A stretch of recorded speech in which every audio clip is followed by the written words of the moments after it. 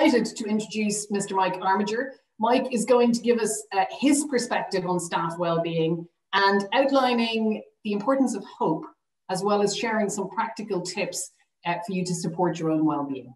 Mike, over to you. Hello, everyone. How are you? It's really good to be with you all this morning.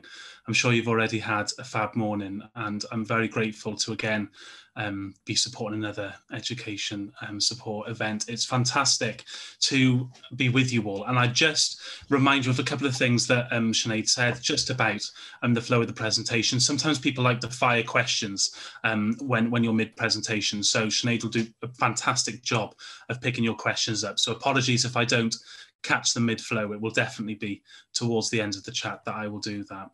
I'd like to start off by saying thank you for joining us. And I know that time is invaluable at the moment. And I hope that you will see this as an investment, not in just yourself, but also in the people around you and the staff that you're all working with. Firstly, I'd just like to make it really clear, I'm not somebody who has, waltzed in this morning without any understanding of the challenges that the profession currently faces. I'm across both health and education. And mainly my responsibility being for a 9-school trust across Bristol, and we're in AP, so all of our schools are PRUs and we have one mainstream secondary. So you can imagine that our challenges are very, very similar, and so the constant guidance, the constant lack of systematic response in different areas that we are all facing, regardless of where we're coming from this morning, is something that I am familiar with. So I say nothing this morning to you with rose-tinted glasses on. I say everything to you this morning from a place of perspective and also a place from hope. And that hope is not naive, I hope. I'm personally a big fan of cultivating hope in different professions and different scenarios, and especially in terms of mental health. My work in mental health services at the moment is all around cultivating hope for people when often there seems to be very little. So I'm going to take you into the presentation. If you have any questions, by all means, yes, you can direct those through the chat function, but I'll also give you my email at the start. So you'll see that on the first slide. So if you have a more detailed question that you'd like to ask and it needs a further consideration of follow-up, you can email me with that and I'll try my best to get back to you. Okay. Right, I'm going to take you into the screen now, folks.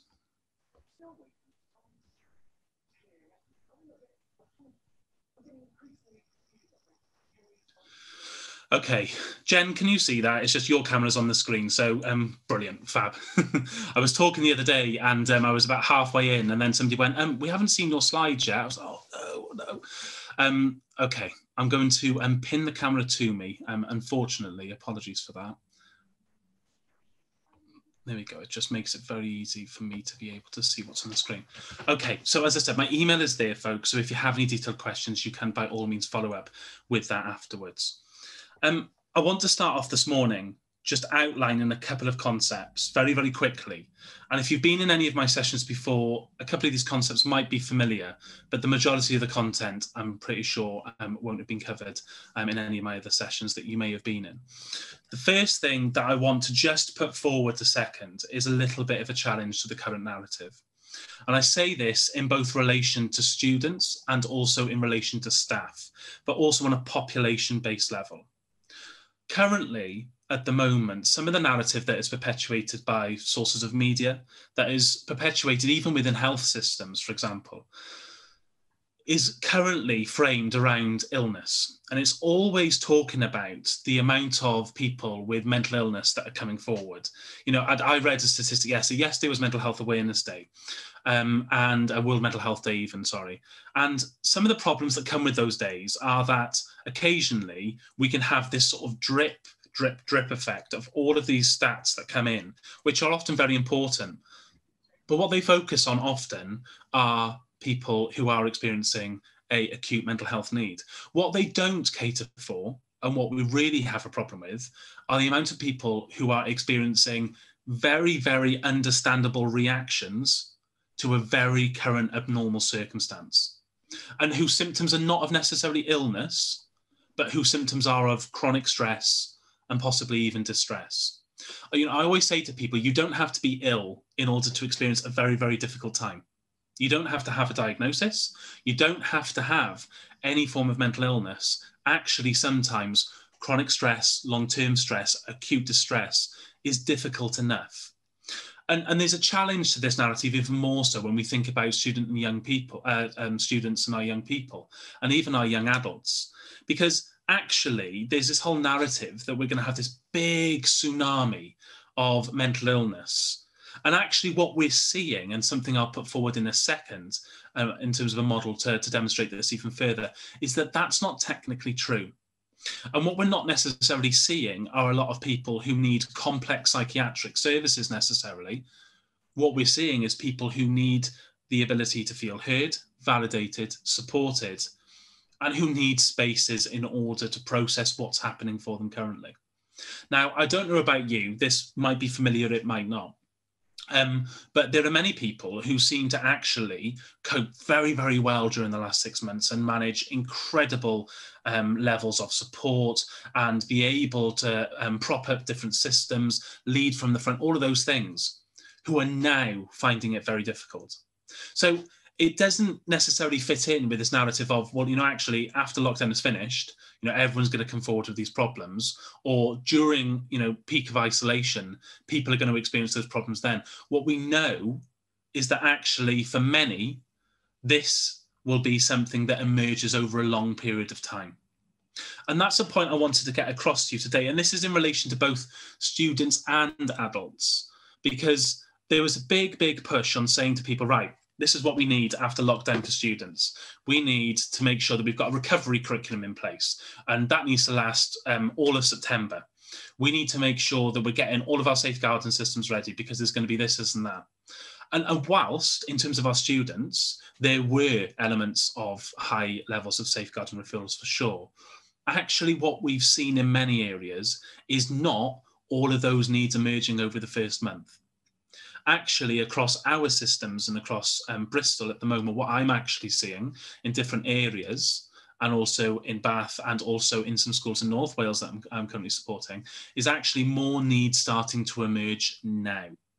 And so this is in time with how people process events, isn't it? Because we know that often when people are in that place of survival, and that needs to regulate themselves, and it takes up much more of our bandwidth than it usually would.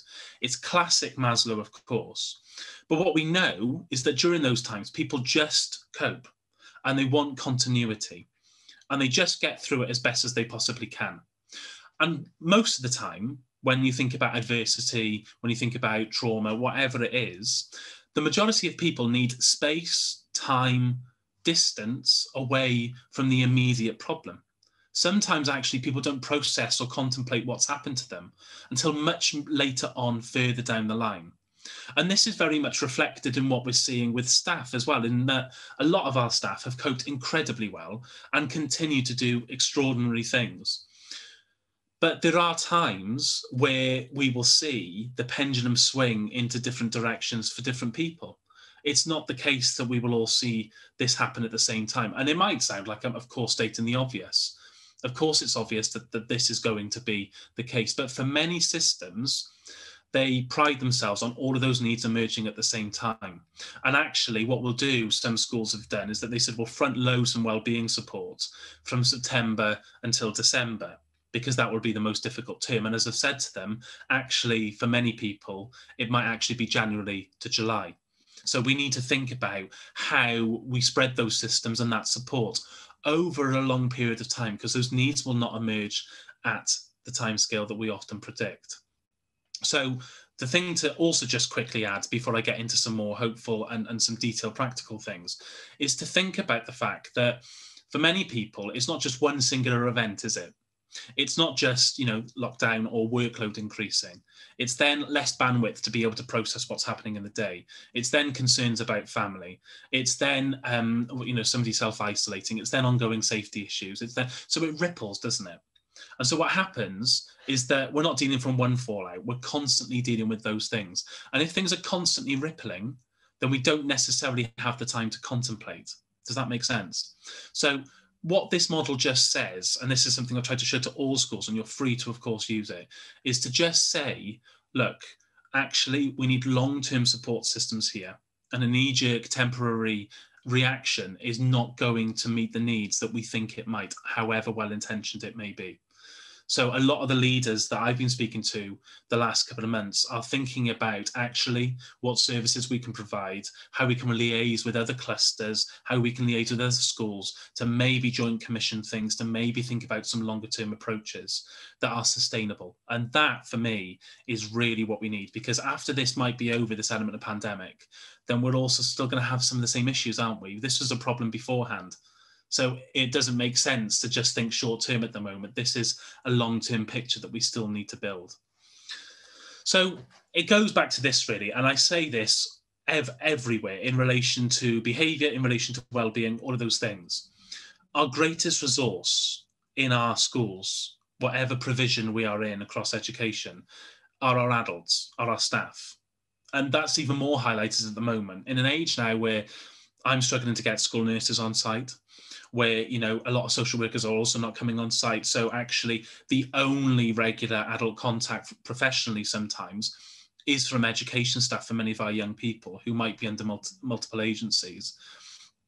That was difficult before the pandemic, but also now we're seeing that increase. So we really have to understand, and we really have to push forward the narrative that we need to do whatever we can to make sure that we have safe, calm and regulated adults in our provisions. And in order to achieve that, there are a couple of things that I'm maybe going to highlight this morning that might be quite useful to go back and think about in terms of systematic responses. So it's all about looking after people who look after people, essentially, isn't it? And what we know is that for many different elements of the workforce at the moment, there are things like not just fatigue and burnout, but there are also things like elements of, you know, vicarious experiencing and trauma that we've also got too, in people having to listen to lots of different things that have affected our students and other adults. But there's also something at the moment that I think is probably going under the radar a little bit. And that is that many of our staff members are currently going through elements of re-experiencing certain things that feel very familiar to different periods of their life that were maybe a little bit more difficult previously. So the feeling of isolation might be reminiscent of a very difficult period in their life. The feeling of being overstretched might be quite triggering for them in relation to something that they previously experienced. So for this time, many of us might be aware of what those things are and we might be able to action them. But for many of us, we're not necessarily self-aware of what those things mean and what effect they're having on us. So we need to be mindful that many of our staff members at the moment might be re-experiencing some very difficult emotional states and very difficult reminders of those times. So it might be important for us to maybe navigate that conversation in the most appropriate way with ourselves, but also maybe with the people that support us too. So let's get into some practical thoughts. I am very keen on matching up all of the different things that we talk about with alert states in our brain and talking about reframing thoughts, all of those things. But I think what often we miss is that we miss at the whole body. We miss the neck down. We talk about this from a very cognitive aspect, when actually much of what we see at the moment is born out of no choices and is born out of adaptations that are often subconscious. So let me explain what I mean by that. So when we experience something, whether it's adverse, whether we call it traumatic, whether it's difficult, challenging, you know, our body adapts in order to survive, doesn't it? And that might be in terms of your breath cycles. That might be in terms of where you hold tension. That might be in terms of our nervous systems. But multiple different elements of that also mean that actually after that experience, we're not the same, and understandably so. But physiologically, we change. So for many people, I was speaking about this the other day, that people feel that their chest is quite tight. And of course, at the moment, that's a concern for people, obviously, with symptoms and worrying about, you know, getting them off for a test and all of those different things. But actually, there's a lot of emotional elements that actually come to the center of the chest, aren't there? And I'll talk to you about those in a second. There are lots of people who have talked to me about the fact that, actually they find themselves squeezing things a lot more, and they find themselves actually holding tension and then releasing it a lot more, but feeling that they can't release it because they're constantly in a state of tension. There are people who talk about the fact that they're getting back pain because they're hunched over their laptops a little bit more. All of those adaptations that come, that aren't ones that we necessarily choose, but are very affecting. And so what we have to do is not just reflect, this needs to be reflected not just in cognitive systems and in talking about things, but also relating to practical strategies that we can all do to regulate our emotional states every single day. One of the first things that I do in mental health services when somebody comes in to see me, whether it is in terms of them being in crisis, or whether it's in terms of talking about their well-being generally day to day, one of the very first things I do is make sure that physically they have all the regulation aids available to them. So, I'm trying to notice fluctuations in temperature. I'm trying to make sure that they've got choice over their seating so that they feel grounded. All of those different things. And I'm not saying that we can necessarily do that all the time in our settings, but what we can do is start to build an awareness of how we're managing to self-regulate at the moment. And for many people, that can be very difficult. A lot of people self-regulate in many different ways when they find things difficult. We know that. The people will self-regulate through various different ways. It might be through running, it might be through breathing exercises, it might be through doing none of that and holding a lot of tension. It might be through fluctuations in mood, and it might be through things like alcohol. So we all know that we regulate in different ways at different times, and bringing awareness to that can be difficult. So if we focus on the things that we can do physically, easily in our provisions, then I think that will be a very good first step. And I'm going to share with you some of those things that we can think about. So we talked about the tight chest. The other thing I want to talk to you about this morning is to think about actually where we hold, when we were talking about the sadness element, the chest area earlier. The other thing that has come up time and time and time again with young people and adults over the last 6 months is this feeling of sadness. And a lot of people have talked to me and said, I feel sad, but I can't cry. It's very difficult for me to cry. I don't know why I'm not crying. Is that weird? And I think the problem is that people associate being sad with crying. They believe that that's sometimes the only emotion and the only way to display that emotion. And actually, of course, what we know is that many people display sadness in all sorts of ways. And chronic sadness often is not necessarily the ability to cry, but is the ability to feel something constantly difficult in different areas of your body. So, for instance, I always say to people when they talk to me about, actually, I haven't cried yet, and it might be that they've experienced bereavement, or it might be that they're sad at feeling isolated, all of those things. I always say to them, look, just because you're not crying doesn't mean you aren't sad. And you might cry at some point. It might not be now, it might be later. Or you might find you don't cry at all. It actually might manifest in different ways. But that doesn't mean you're not sad. And it's important for us to validate that.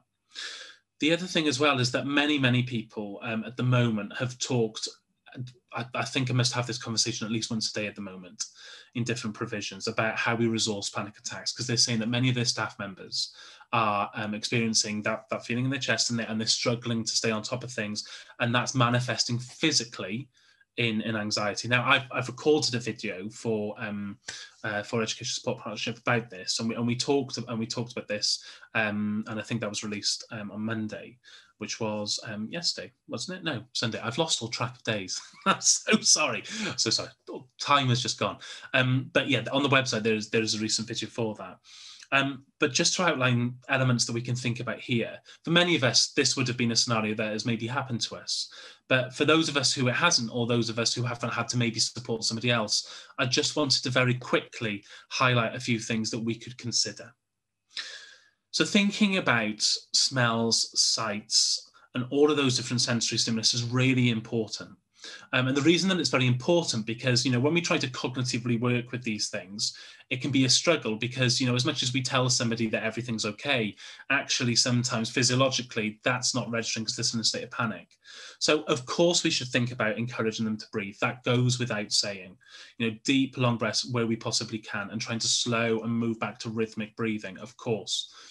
But we should also think about grounding. Actually, I often tell people either to get to the ground, to take a seat on a chair, or for them to go up against a wall. And the wall is useful because sometimes obviously seating isn't available, but also because it works to regulate our temperature a little bit too, because people report feeling either very hot sometimes or very cold. And often when they report feeling hot, the wall is a good one because often those places are quite cool. So it helps, again, promote that element of sensory feedback. But one of the other things that I use is that whole element of what can you see, what can you smell, all of those things to try and bring us present. For many young people that I work with, and some young adults as well, some of the tools that I give them are also based around sensory. So I use, for instance, a lot of peppermint oil. You know, actually, I'm not saying you go and waft peppermint oil under people's noses and faces. Of course not. It has to be based on autonomy and choice. We have to be, you know, very careful and mindful about sensory triggers. But for many people, it's a really simple resource. And the reason that peppermint is useful is because it's quite shocking to our sensory system, so it can bring us quite present and reorientate us quite quickly. So those are things that we can think about in terms of resourcing people with panic attacks. But understand, if you haven't had one, it can feel like a heart attack. It can. It feels like your chest is about to burst. So, you know, people can become very stressed and distressed with it. So be very mindful of that. And there are just some tips that I thought was important to talk to you about this morning, because it is something that many people are mentioning. So let's think about before we get to that point, okay? Because obviously we want this to be hopeful, and I'll talk to you about some hopeful elements in a second that we can also think about. Can we supply them regulation aids? A lot of people are talking about gripping their water bottles, or they have something in their hands whilst they're teaching. I use a slinky sometimes, not because I'm necessarily anxious when I'm working in a setting, but sometimes it's just useful in terms of regulation. The other regulation aids that sometimes people do is it might just be that, you know, they've got their ball pen or whatever it is. So, you know, there's certain things that they can reach for. Hydration is key. It's always a good way, especially when you're feeling quite anxious, you know, mouth dry, all of those different things. Hydration is really important. But actually, can we get an identified space for people to go to? Is there a space that they can go to just grab a breath, you know, when and as they need to? Building that safety is something I'll talk about a lot more in a second. The other thing that we might think about as well is that if people are feeling a little bit more anxious, maybe, and they might be sat at their computer a little bit more when they're teaching, maybe that's because of social distancing or those things. You know, what I've tried to say to some of my staff that I'm working with currently is to say, you know, as much as, yes, we might need to be distanced in certain times, it's also still very important for you to move, because that's naturally our rhythm when we're delivering sometimes, isn't it? And if that's restricted, actually our anxiety and our regulation might actually go, and our energies might go into different areas that aren't necessarily useful. So trying to come up with a flowing rhythm in the classroom in terms of physical movement is also a really good idea for people. So those are just some strategies for us to work with the physiological angles of anxiety. But I wanted to talk to you about hope and about safety to finish things off, and to give you some detailed thoughts and some things that you can reflect on going forward. These have been my two main strategies to reach for at the moment, and the things that I think about all the time. How are we making people feel safe? Because it's very difficult to make people feel safe at the moment, isn't it, mid-pandemic? There's such a lack of certainty, such a lack of safety in areas, that actually the world outside can seem very, very difficult and very complex to navigate. But we can still build aspects of safety with all of what's going on out there right in front of us, in our provisions, in our settings. We can still have the ability to build that safety. Who's available for us to go and talk to? You know, one of the things that I've seen, which has been really encouraging, because it's very difficult to get everybody together unless we're on Zoom, it's very difficult for, you know, leaders to be able, at senior management level, to be able sometimes to get conversations with everybody. So we're relying a lot more on middle leaders, and we're relying a lot more on heads of departments, which I think is a good thing in terms of equipping those people with the right skills. And we've needed to upskill those people and push resources further downstream forever. We've always needed to do that. But also the strain that it puts on them, we need to be mindful of. But we also need to make sure that we equip them with the time and the space to be able to sit with staff and be able to support them. So in terms of who is safe, it could be people that necessarily weren't having to hold those spaces previously. So have we got time and space for them in terms of timetable? Have they got the ability to do that? Have they got, you know, things like access to training that they might want and that they might need? They might not have a line managed before. They might be very new to this. So how are we equipping them with the relational safety that they might need? So where and what is safe? Do we have spaces that people can go to at the moment where they can take a breath, where they can reflect, because a lot of the time people are moving outside of the room, and so they can't necessarily stay in one room all day. Sometimes people do have to stay in one room all day. So how are we catering for that? Is there any element of safety within people's bubbles that we're encouraging just for them, places that they can go to? And it can be something simple. I know, for instance, that there was a resource cupboard in one of the classrooms that I used to teach in, and I'd pretty much stay there all day. I couldn't necessarily move because of the nature of the children that I was with. I would be with them for the majority of the day. And we used to have a cupboard in our classroom that you would step into and sometimes just either take a breath and re-regulate or grab a biscuit, whatever it was. So, it could be something simple as physical space, but it can also be something as, actually, what is our structural and systematic safety, which I'll talk to you about in a minute. But, also thinking about safe periods of time as well. Maybe it's when the students have gone. Are we thinking about what processes for debrief that we have in place? Are we thinking about, if there is a serious incident, how we're best supporting staff afterwards? Is there a post-incident debrief that we can really heighten at the moment when things might be difficult in terms of students' regulatory behaviours and all of those things? Again, excuse me, something's just fallen down in the corner. Again, these are issues most of the time. But, I think for many different people, these are being spotlighted at the moment too. So building safety in these different ways and what we can consider to equip people with that psychological safety and physical safety is key. But I want to talk to you a little bit about hope this morning. And this for me is so important. And I talked to you about safety just now in terms of, what's in front of us. But for many of us, there are different aspects of the world at the moment that are feeling like an invasion of our psychological safety. And so there's just two things before I get on to hope that I wanted to talk to you about. Firstly, information. Now, for many of us, we know that the huge amount of statutory guidance that's coming out at the moment, we know that the news, all of those different things is very difficult for people.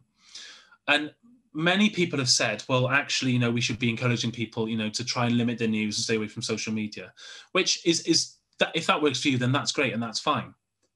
But for many people, that's also the way that they're feeling connected. They're feeling connected to other people and getting support through social media, maybe. So actually, one of the things that I've said to people is, can you put certain words on mute? Could you put virus? Could you put COVID on mute, maybe? So you don't have to necessarily have that on your newsfeed. So you can still use your phone for the best way to keep connected, maybe. Also think about where we're getting our information from. Now, I hate to say this, but in many different areas, there is a real lack of trust in government, not necessarily in terms of, education, maybe, necessarily in your area. It's different for everybody, dependent on what authority you're in and where in Wales you are. But for many people, that trust in government isn't necessarily always there in terms of the guidance. So we have to think about reliable sources of information outside of government too. So are we equipping people with the NHS resources?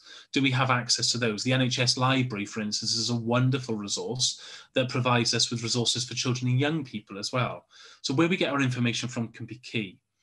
But the other thing, just before I come on to hope, is also thinking about, actually, a lot of people have got a real heightened awareness of death at the moment, and that they're thinking very existentially.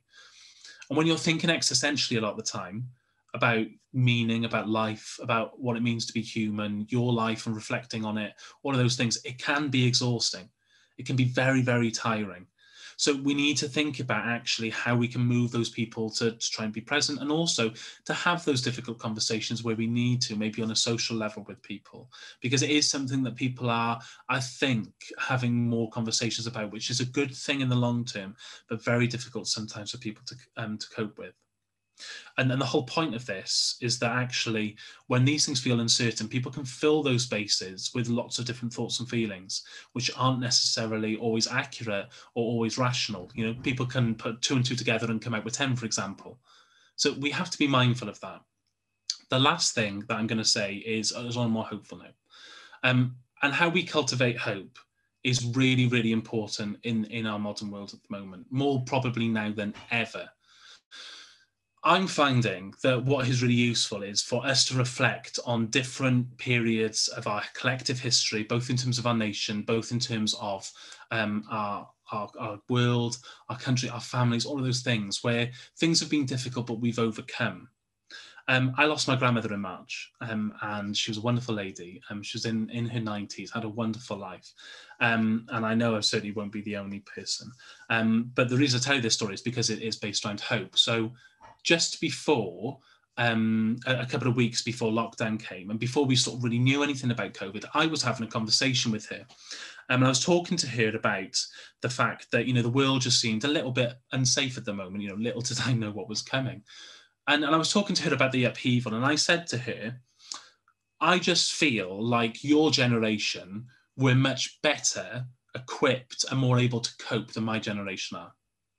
And she got really cross with me. She got really cross. And she said, what do you mean? What are you talking about? Of course we weren't. And I said, well, that's just how I think. I always think your generation, coped, and I just don't know how ours went. And she said, we had no more resources and we had no idea of what was going on half the time. She said, your generation have information, which is neither a good or a bad thing. But she said, we had no idea what was going on from one day to the next. Things were very unsafe. We didn't know if people were going to come back from where they'd had to go and fight. We didn't know about food. We had lots of food insecurity, all those things. So she said, many of the challenges that we're facing, that you face, are very similar to the things that we did. And she said, what you will find is that you will cope, you will adapt, people will come together, and they will do those things to get through. She said, because we didn't have a clue and we didn't feel that we were equipped either, but we coped and we did and we overcame. And that for some reason made me feel very, very hopeful. And actually, reminders of hopeful times are things that I try to support people with in mental health services. So whether it's cultivating hope with young people, there was a wonderful activity, I can't remember what school in South Wales it was, that sent me that they were doing a hope tree every sort of week, where they were getting the things, they were getting children just put their hopes on the tree, whether it's hopes for the week, whether it's hope for long term, whatever it was. But they were talking about the importance of hope, and I thought that was really important. So we need to allow staff to feel that hope as well, whether it's that there's something to look forward to next week that we're doing collectively, whether we're trying to cultivate hope longer term, or whether we're providing quotes that are uplifting, whether it's just the space and the time to talk about hopeful things, or humour, all of those things. I think we really need to build systems around that. Cultivating hope is such a fascinating area of research at the moment that colleagues of mine are looking at. And one of the things that they've already said is that the ability to feel hope, or the lack of it, often is reflected in terms of people accessing support, wanting to access support, feeling supported, all of those things, which sounds obvious, but the absence of hope is very significant for people's health. So we have to be very mindful of that. So actually providing times when, the world's come together, or our countries come together, or remind us of something that's hopeful, has a real benefit to people's health. So in terms of feeling hopeful, and in terms of being able to process all of those things, I think at the moment what we need is some time and some spaces for people to be reflective. And when I say reflective, it doesn't necessarily always need to result in a conversation. It can take form. It can take many different forms. But I think the problem that people have with reflection is that often people think that it's sometimes selfish, and they think that carving out time for themselves is, can be just an investment in them. I always say to people, it's, again, going back to what we were saying earlier, safe, calm, regulated adults. That's what we need. So it's not just an investment in you. It's an investment in everybody. That's really key to put forward. So for many settings that I've spoken to recently, they've talked about putting together buddy systems.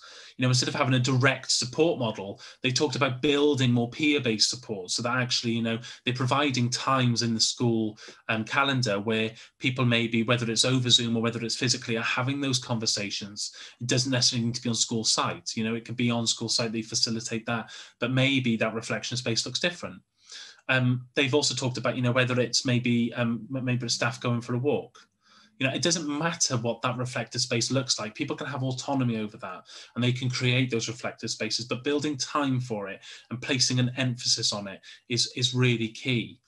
So some of the elements that actually some people have come back with, we put together a half an hour time and said, look, each day we want to build this into the school day. So, at this time, instead of doing all the briefing, we can do that in the morning. Let's just be able to let's be able to talk, let's be able to cultivate hope. And, you can do this wherever you want. So, actually people went for a walk around school side, they went off somewhere local, maybe it's that they went to a local drive-through and got a coffee and whatever it was, but they built in time for reflection. But one of the things that we did pre-pandemic, which is actually very useful at the moment, is we thought about this process and what it would look like and sort of a peer reflection model. And this was just an example process. Now we've changed it, obviously the questions at the moment, because some of them needed fine tuning a little bit more, but this is just an example of what that process could look like. Just open questions, reflecting on positives and challenges that we're facing at the moment. And again, this isn't in terms of management. This is not something which is top down. This is organic and ground up. So people sit together and reflect on this in pairs, in small groups, however it is they want to facilitate that. But the key aspects of it is that there's a focus on checking in with people. There's a focus on reflecting on the positives, but also thinking about what our challenges are and how we need to remain healthy. And that's really important for me, that the focus is there rather than waiting until crisis hits, so that we have these forums. And yes, not everyone's going to engage in them. And yes, not everybody will find them necessarily useful. And yes, not everybody will need them at the time that they arise. But providing constant spaces for reflection means that we give people the ability to feel heard, validated when they can, if they want to engage in that. So that's an example of a reflective process that is in place in different areas and different provisions. And you will have your own processes for reflection, individually and maybe collectively. And my question is, I suppose, is how do we build those in? Do we need to put them into a system so that people are doing it? Or do we need to leave it up to individuals? Can we get the right balance where actually we're providing time within a system to do it, but people still have autonomy over it? Because that's the key, isn't it? We can't inflict well-being and reflection on people. We can't do that. We've got to try and make sure that they remain autonomous over it too. So just one practical thing, which I wanted to include in today, just before I finish. And that is resourcing people to go to the GP, because I know that this is a conversation that many people are having at the moment. And it's a conversation that we'll possibly all be familiar with. So I'm going to just give some advice that I give to students at university, I give to patients, I give to educators, whoever it is, I give them the same advice. And I always say to them, if somebody's going to the GP, there's a really, really good piece of work that you could do beforehand, okay? And the piece of work is pre them going into the room. One of the things that happens when people, if they need to go to the GP for mental health reasons, whether it's medication related or not, whether it's that, they're struggling with anxiety, mental health needs, whatever it is, people will often access the GP for multiple reasons. Now, we need to understand that the majority of people at the moment who are really struggling are not under mental health services at all. So actually, primary care and GPs are often the go-to service for these people. So actually, this conversation is key. So the first thing to think about is actually, before we get into the room, how are we going to express what's going on for us currently? Because for many people, actually, what happens sometimes is that they clam up, not through their own fault or not through their own desires, but just the situation can feel overwhelming. So sometimes what I say to people is, look, just before you go in, it may be that you might want to write them down on your phone. It might be that you write these things down on a piece of paper, or maybe if they're open enough to doing it, maybe you could have somebody that goes in with you if you're able, or is on the Zoom call with you, however that appointment is being conducted. There's certain limits on things at the moment, so that might be difficult. So it might be somebody maybe producing those notes with you. And then what you can do is you can hand that phone over, or you can hand those notes over to the GP, or read them off there, can't you, if you've really struggled with words. Now, the other thing to explain as well is that, people may be medicated for mental health related difficulties. So there's a couple of things that maybe we could pass on in terms of information around that. The first thing is that commonly it takes sometimes 2 or 3 medication reviews before people actually get the right dosage and the right balance for them. But the problem is that they don't know that going in. So what often happens is that people then go in, they start on a course of medication, and then a couple of weeks later, they either experience side effects, or they think that it hasn't necessarily worked as best as it could. And then they think, oh gosh, well, this has failed, it's not working. When in actual fact, that's the case for most people, but they feel very isolated on their own and they don't know that other people experience that. So it might be a really good idea for us to communicate if one of our colleagues is going to the GP, look, sometimes it might take you 2 or 3 different goes, but don't worry, that's quite normative. The other thing to do as well is to say to them, your GP should book you a medication review in. But if they don't, you're well within your rights to order that review and to say, look, I need this medication may be reviewed, whether you're experiencing side effects or not, maybe. And that's really important because it means that we have the opportunity to discuss and to see if we need to actually review that medication going forward. So those are things which I think is sometimes very important for people to know before they go in. And that necessarily doesn't always come from management. Of course, it might be you talking to a colleague. It might be you talking to a friend. It might be you yourself thinking about those things. So those are just some tips and some advice that we can maybe give to people before we go. The last things I'm going to share with you. Number one, just before lockdown, in the first month of lockdown, there was a big problem with a lot of people remaining in their homes and, feeling very isolated and struggling to cope with different feelings and emotional states. So we were thinking about the fact that there's lots of wellbeing advice out there. There's lots of strategies that you could do. There's lots of things that you have. But one of the problems is that, they're in multiple different places.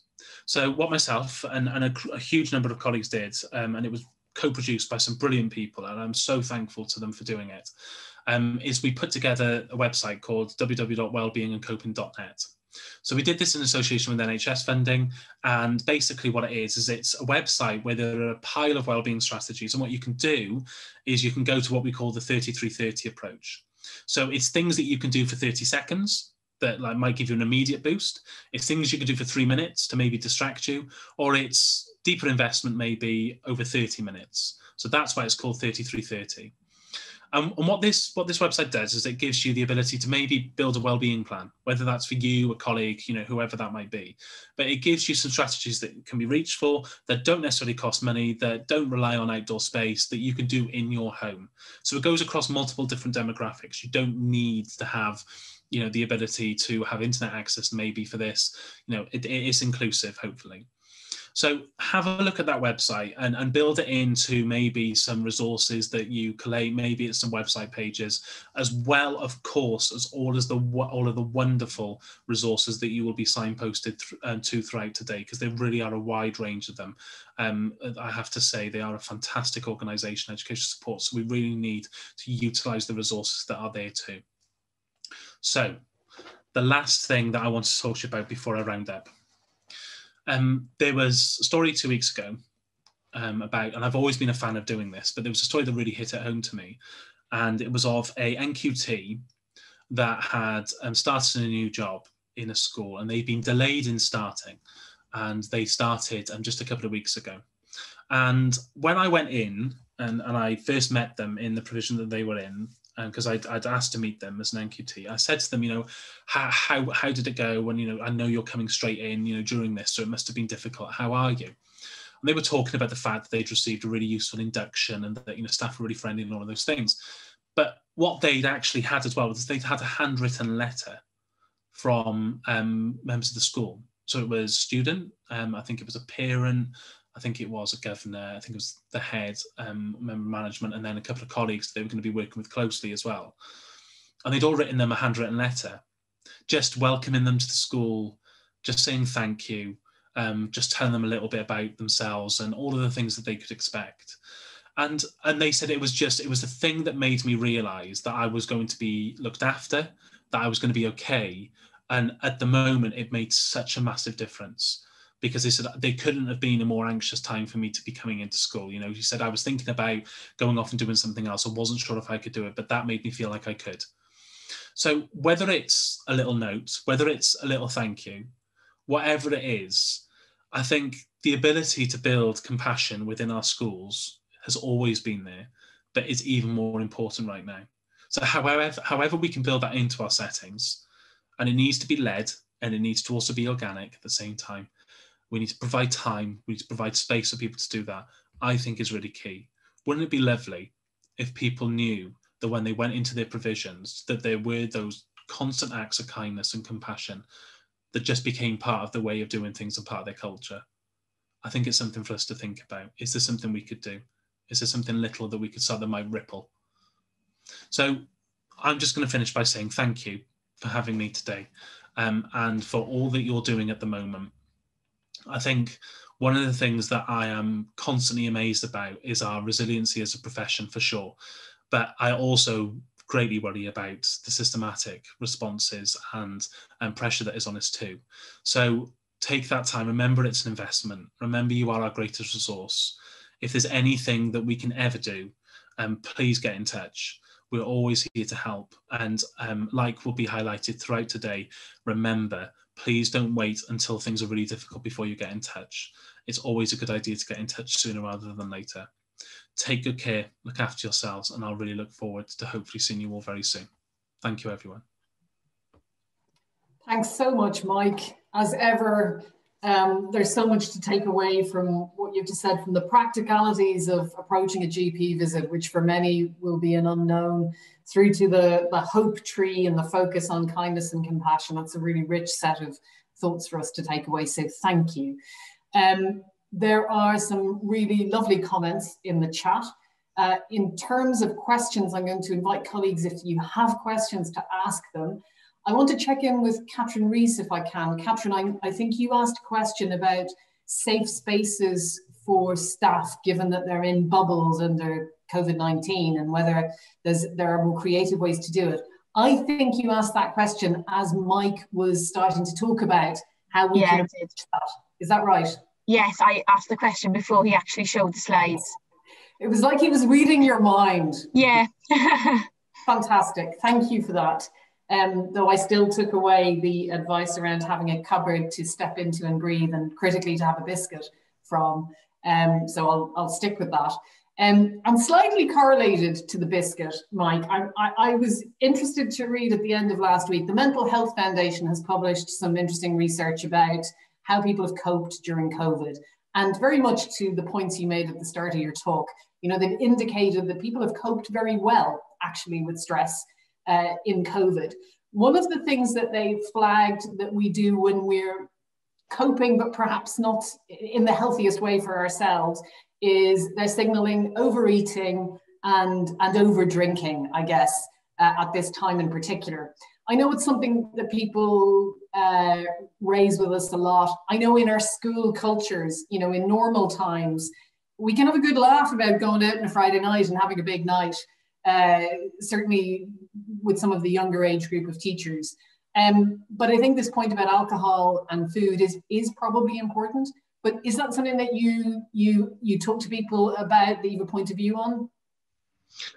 It's a very important point. And, you know, like you say, there's some humour involved in it, of course, that is both important and both the need to keep it light. But it's also a very serious point, especially what we're facing at the moment, you know, especially with, you know, overeating. I mean, my waistband has expanded significantly. And I am just grateful that we've written flexible waistbands into trust uniform policy. No, I'm joking. That would be nice, though. But the thing for me to point out is, I think for people to still remain autonomous over their own choices and their decisions. But what we must do is we must respect it. So one of the things that I think is a culture within education, I saw this, you know, as a PE teacher, especially to start with. I mean, I certainly don't look like one now. But previously, you know, I would always be on fruit and I would always, you know, be trying to remain healthy. And I think staff rooms can be a source of biscuits, cakes, goodness knows what else. And that's fine. But my problem is not with that. My problem is sometimes the challenge from other colleagues when you walk in with a piece of fruit. So actually, I think what we need to be mindful of is respecting people's choices and actually encouraging those different approaches. So actually, it shouldn't be, oh, come on, just have a slice of cake, because people at the moment are very, very concerned, rightly so, about different elements of that. So I think there's more of a duty in our response rather than necessarily our systematic one. It's more of a personal response that I think I take a little bit of issue with and we need to be mindful of. I hope that answers the question in some sort of way. It does. I think there's always that fine line of, you know, we can't be judging others, and we do have responsibility ourselves, I think, to reflect on our own choices. But no, I think you make that point very well.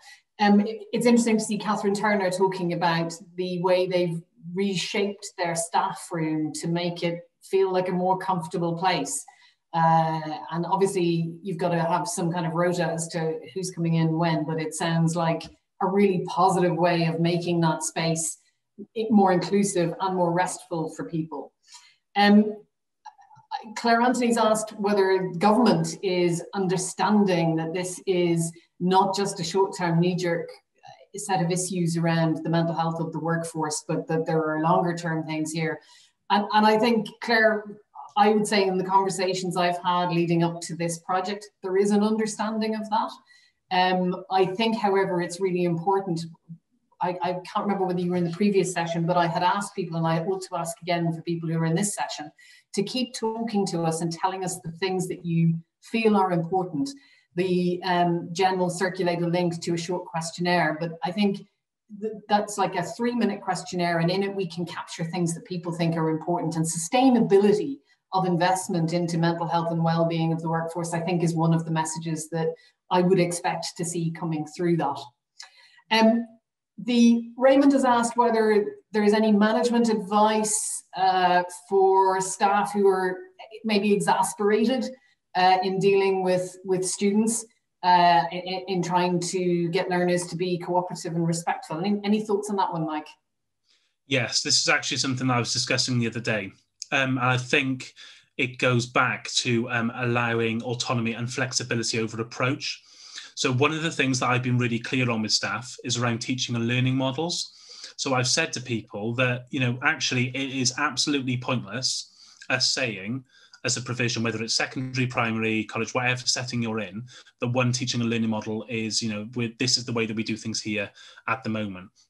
Now, of course, we differentiate, we scaffold, we do whatever we normally would in terms of learning. But at the moment, I've actually said to staff, let's allow us maybe at some times, certain days a week, if those things are becoming difficult, to sit alongside learning. And maybe some of those students have been so used to personalised learning, whether it's through the laptop, whether it's project-based, but whatever it is, or that those habits are just not there because they haven't been learning at all, then we have to have flexible approaches which are approved by management. And we have to be really clear on that, because I think at the moment, it's not a case of just saying, well, actually, you need to improve your relationship with them. You need to do X, Y, and Z. This is a real concern, because we are seeing, for instance, in one of our schools, there were children that were explaining that they were really hungry through different points of the day.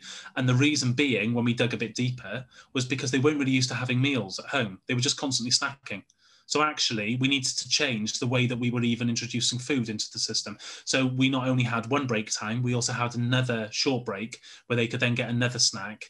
And then eventually they started to move back towards that lunch model of being able to eat all of that. But we were seeing children not being able to eat all of their lunch. And that is massively rare in the demographics that, that we work in. So it just goes to prove for me that actually there are so many ripples out from this in terms of social and psychological, physical behaviours, that actually giving flexibility and approach to certain staff members is so important, and giving them the mandate to make those professional choices is really key.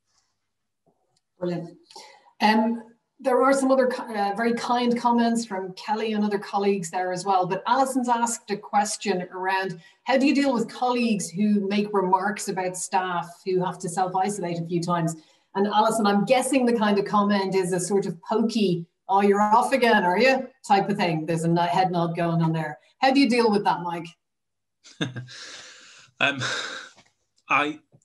I find it quite difficult to listen to some of those comments, because it is incredibly difficult for people to step into self-isolation anyway, regardless of the circumstance. For many people, it's not the rest on the sofa kind of job, is it? It's really not for many.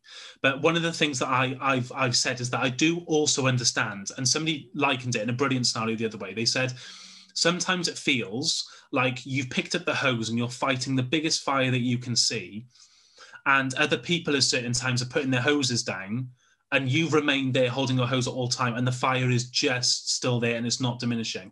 And actually seeing other people lay the hoses down can be really demoralizing. And sometimes those hoses are not laid down through choice, it's through necessity and safety. But if you're the person that is constantly there firefighting, it can feel demoralizing. So I think an appreciation of that is key to start with. But secondly, I think it also means that we have to be really clear that it's not a personal choice, that it's following guidelines. And you know, I just think resorting to guidelines is really key. Sinead, just very quickly, come back to Raymond's question as well, because there was something that I wanted to say about the exasperation sort of control management advice. Just very quickly, what I'd also say is that it's very difficult for me to give a huge amount of advice, you know, here and now, and it might be something, Raymond, that you can email me with and follow up if you want to, or speak to Sinead and all the team there. But I would say that it's, in terms of management, so not just necessarily giving the autonomy and all the things we mentioned previously, in terms of managing those scenarios, it is very, very difficult at the moment because there's increased emotions on both sides. So I think it might be a devolved model that we're also using too. So going back to maybe equipping middle leaders and heads of departments too, where appropriate, and colleagues with the ability to have those reflection times based on staff, on children's behaviour too. So I'm wondering if there's some devolved models that we can maybe look at and how we support management in doing that. Raymond, if you'd like to email me with that, because I know I might not necessarily got all of the answers that you might need. So just let me know and I'll get some more information to you. Thank you, Mike. And I think we probably shouldn't, but we will. Jen, close your eyes. We'll just squeeze in the very last question there from Jane. Jane, you're asking about performance management and, you know, I guess the setup being different, but expectations for performance being the same as they ever were. In terms of your question, is that around how to respond to the expectations of management, or how to structure it? Just help me understand exactly where you're coming from there. You're welcome to put your microphone on if you can. Oh, hello. Hi, it's just that management seem to be carrying on as if we are not in the middle of a pandemic and everything is business as usual. So they don't seem to understand that, you know, staff are really stressed, and that being observed with the same expectations as previously is just adding to stress for staff on top of how they feel already. Yeah. Mike, do you want to say anything on that? I mean, it's such a complex question, but you're right to highlight it, Jane. It doesn't seem fair at the moment, does it? And I know from both angles, there is that, you know, leaders are still being held to account. So there's still that need for accountability, and still that need for them to say, it almost feels like we're running two schools, doesn't it? There's the COVID school, and then there's regular school. You know, all the things long term that we've got to think about with our development plans alongside day-to-day management. It's really hard. But I think there is a very good role for unions to play here. And I think that's really key. The first thing I would say is, you know, actually make sure that you're speaking to your union about those things and see if there's anything on a national platform and mandate that they've agreed in terms of policies around performance management. Secondly, I do think that there needs to be an open discussion and realistic expectation this year, because half of the performance management criteria actually can't be met with some circumstances. So I think looking at the template that people are using and the criteria first is a really good idea, because it then means that you have an ability to say, well, hang on a minute, due to the current way of operating, I can't fulfill X, Y, and Z criteria. So if we're going to do it, at least can we adapt it? So there's some conversations I think there that definitely need to be had for sure. And I'm sorry if that's something you're experiencing at the moment, Jane. I am thinking of you. I think there's a bit we can add on there, and maybe to the team at Education Support, Jennifer and Anthony, it may be an opportunity for us to look at how we can interact with governors and the support that we can offer through the system by encouraging governors to really take hold of this point of how they are supporting wellbeing and mental health in the school, and really practically at this time, exactly the point that Jane makes about, you know, this is not business as usual, and it's just entirely unrealistic and actually damaging for management expectations to assume that it is the same as ever it was, when we know it clearly isn't. So let us take that away, Jane. And again, if you do fill out the survey that Jen Hart has posted there in the chat, do mention that point about performance management and realistic expectations, and then that's something that we can go away and do some further work on. I want to thank everybody who's attended this morning, and thank you for your interaction and your engagement and questions. Really appreciate it. I also want to thank, obviously, particularly Mike Armiger, as ever, a great supporter of education support and the work we do, and in his own right, just always a pleasure to listen to his insight and experience. So Mike, thank you for taking the time to join us this morning in kicking off this project.